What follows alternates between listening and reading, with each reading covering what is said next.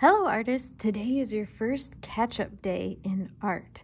So if you didn't get a chance to paint all of your dots or you didn't get a chance to add all the paint to your plate, this is the time when you're going to catch up and you're going to finish it. So remember, if I give you this big brush, this one is for your plate. Otherwise, your other brush is to dip, wipe off the extra water, and then you just swirl it in the paint. Remember, we're swirling gently, and that silver part is not touching the paint. We're just swirling. Get the paint on our brush, and then you can paint your dots, okay? We want to paint all of our dots, and then we'll know we're finished. When you're all done, raise your hand to show me. Also, you'll paint your paper plate.